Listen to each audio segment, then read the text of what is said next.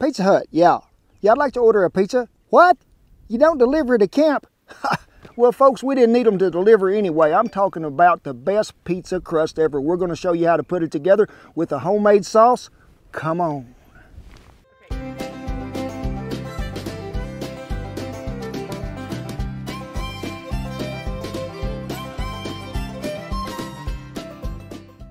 Hey, thank y'all for stopping by camp on a beautiful day it is. And let me tell you, if you're a first-time viewer, hey, let me open them arms. We just welcome you in here. This is a place to where we can all come and just share some laughter, talk about some food, some good times, because we cover it all. Cooking outside, converting all them outsides to inside in the oven.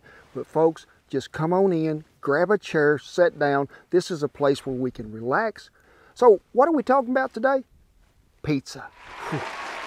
Shan is the connoisseur of all pizzas, and she does love a pizza. I do. Now, folks, I'm going to tell you right now, I know that pizza is about the crust. That's what it's all about to me. Not so much the toppings, but I ain't getting crazy, Shan. I ain't going out there and putting a bunch of vegetables on something. We're going to cover mine up with meat, we are here in a minute. But, folks, I'm talking about the best crust ever. It's really easy, takes a little time, but it's so much worth the effort. Now, folks, we're going to be putting 2 of them together today. This recipe will make 4, but you can put them in the icebox, them other 2 to share with friends. And we're making my ever popular, oh, I love it so much, Meat Lovers Pizza. But Shan is here. Yes, she is, and I love her so much, I do. And she wants a margarita pizza. I ain't got no tequila. But she said it's not like that. It is tomato and basil. Ooh, it does look pretty. It does smell good. So let's get started with this crust. Now, the first thing we're going to have to work on is we're going to need 1 1/3 cups of warm water. Always check the date wherever it is, somewhere here, and then get your magnifying glasses out. This says expires November 39th, 2054. So I know this is some really good stuff. So we're going to use 2 packets. Yep, you heard me. Now, folks, I got to give a little shout out here to my good friend Joe Jones, because he is the pizza king over in Wellington, Texas. He is, and he makes some of that best crust. He let me borrow some of his ideals for this pizza, but I sort of changed it up a little. I'm adding more yeast, and we're doing a longer rise. So yeast first, then we're going to go some sugar, okay? About 2 teaspoons, which is about that much. Stir this up really well.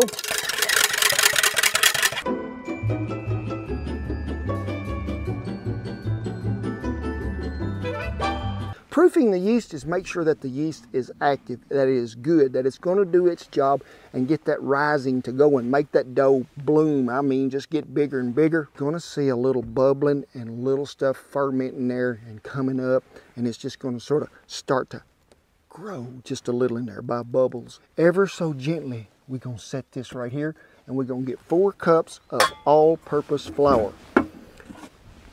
Now, the recipe will tell you 4 to 5 cups, and you're going to need that last cup for sprinkling as we go along making this. But we got our flour here, and you notice this salt is out here.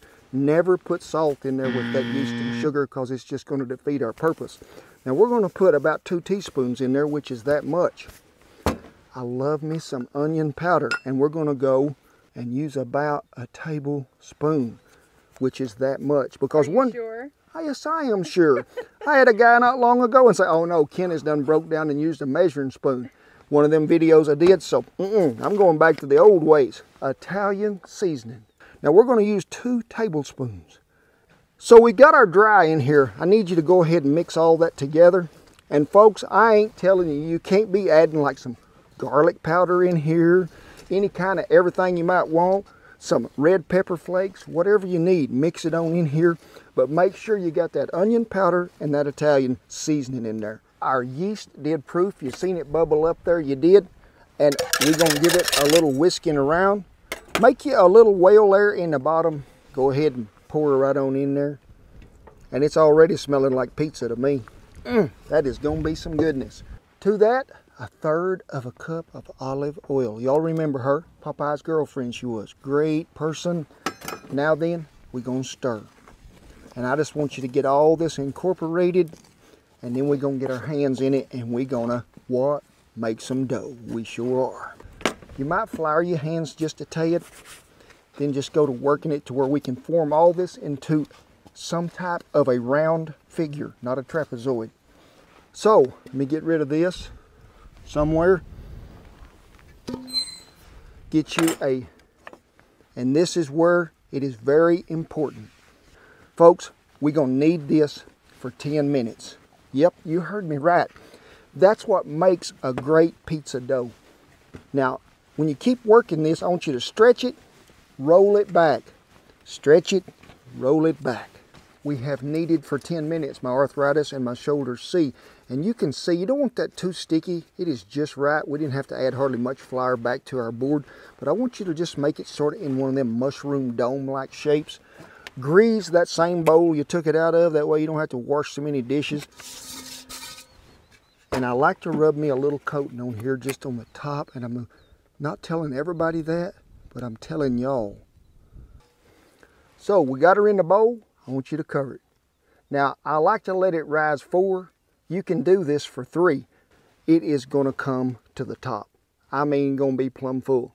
Then I want you to take it out, punch it down, and I want you to knead it. I need you to take it and just take your hands and just roll it. Stretch that dough on top because we need that right here at the last. Just keep stretching it, rolling it around, sort of like you're forming a mushroom, but just keep pulling it towards the bottom. Then we're going to place it back in that bowl. Cover it, we're going to let it go 1 more hour.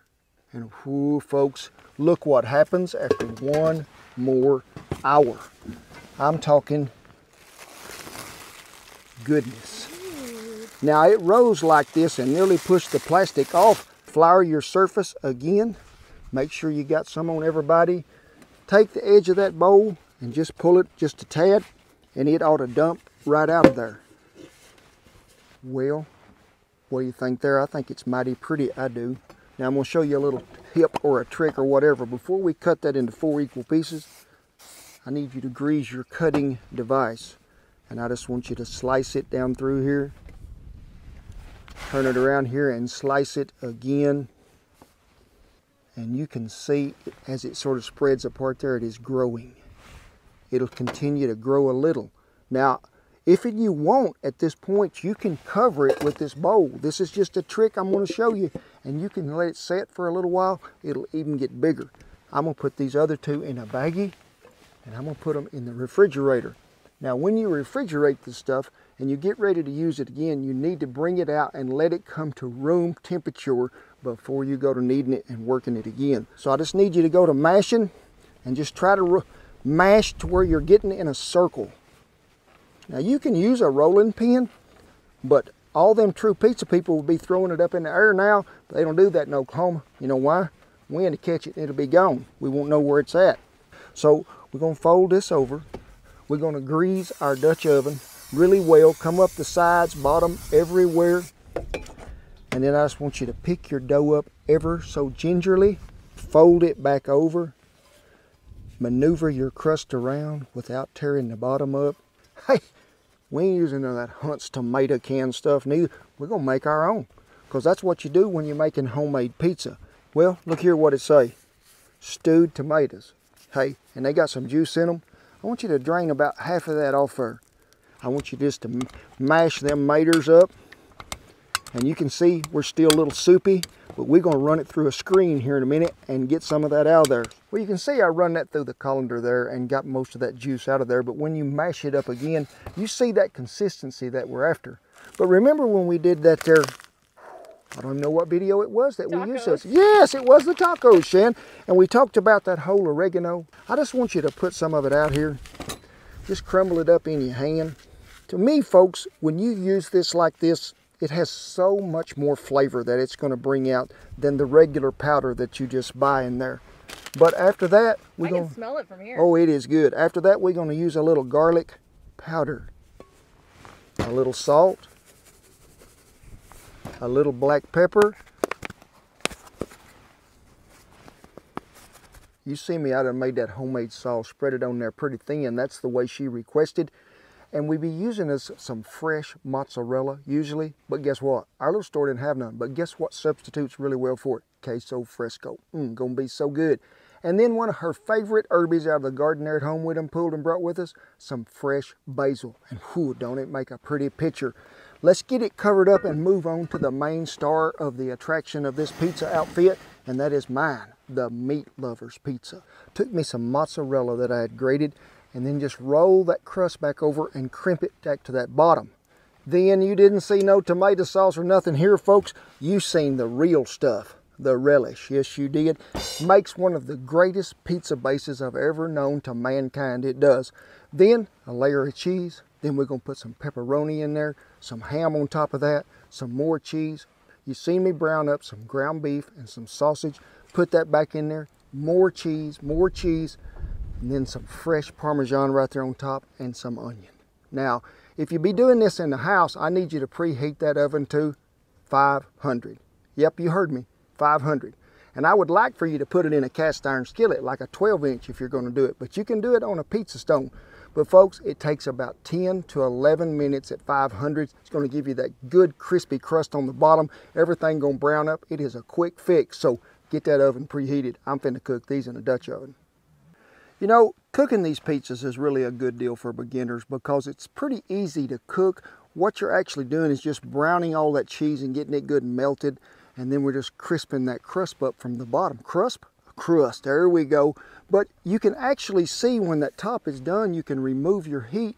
And then also, guess what? You can take a fork and peel that edge up there on the bottom after it sets a little and see how you're progressing. Now, I'm going to show you two different styles. One with a trivet, which we sell on our website, and there'll be a place that you can find them. Interchangeable legs, either tall or short. And I prefer a trivet, especially when the wind's blowing, but I have cooked them when you ain't got no trivet, and all you do is widen your cold circle out at the bottom, and you're a little lighter. Now, loaded the top up heavy on both of them we did. We will have to rotate a little because we got some breeze going, but it won't take that long to cook the top, and we'll keep an eye on that bottom with a fork and pull it up. But usually when the top of that crust is set and you push on it, you know that bottom is near done.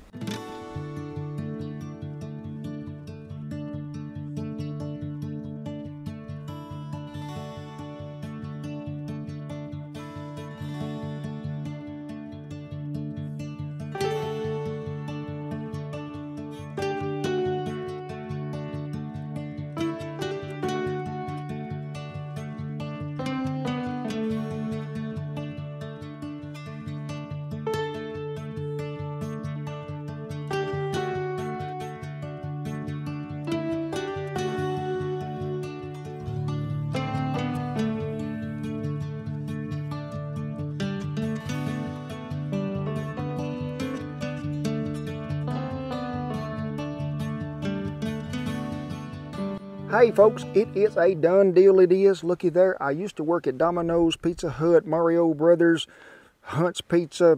I'm not going to take the first bite today because this is in your honor, what you call a margarita pizza. Why, I do not know. She took 2 bites, now she's going for the 3rd one. Oh, it's good with that. Look at that. Fresco. Look how much of that is gone, Shen. My gosh. A lot of flavor. What about that crust? Italian flavors. And that crust, that crisp. ooh, it is so good. I'm going to have a bite of mine. You can see that relish layer right there on the bottom. Come on. Duggar. Come on.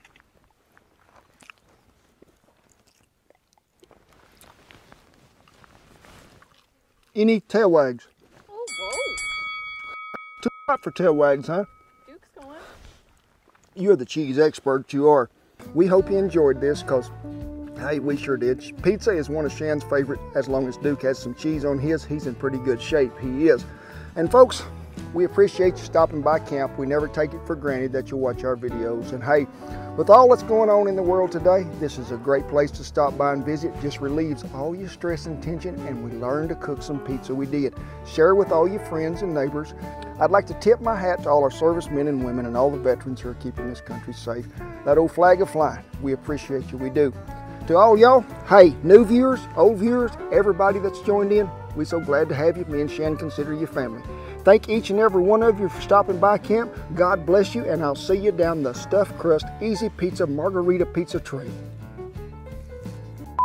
You know, it's really good when one of you helpers down there chasing frogs and the other is in the kitchen here soaking up the last little bit of shade he is. Here we go. As your producer, I feel like I should tell you there's flour on your nose. Well, they always told me a good cook wear what he's cooking. It's You know? still on there.